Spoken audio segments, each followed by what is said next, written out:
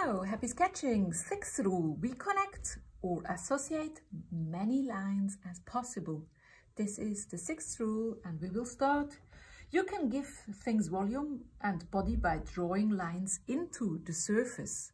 Wrinkles and other textures are great for this. Textiles have wrinkles, everything has lines of some kind. They can be the edges of socks, striped shirt, leaf panicles, folds and curtains, and so on and so on.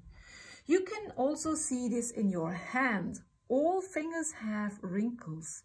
You can use them. Lines that lead into the form provide spatial information. This is always fine.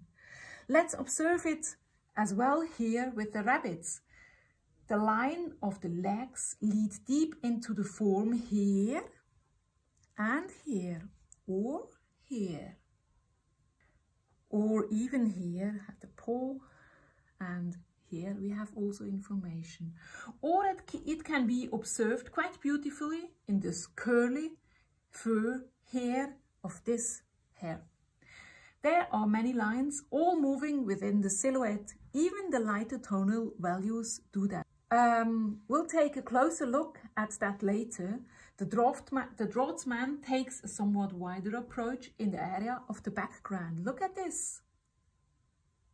He uses the shadow and does it really freely. With this observation, we move into the exercises.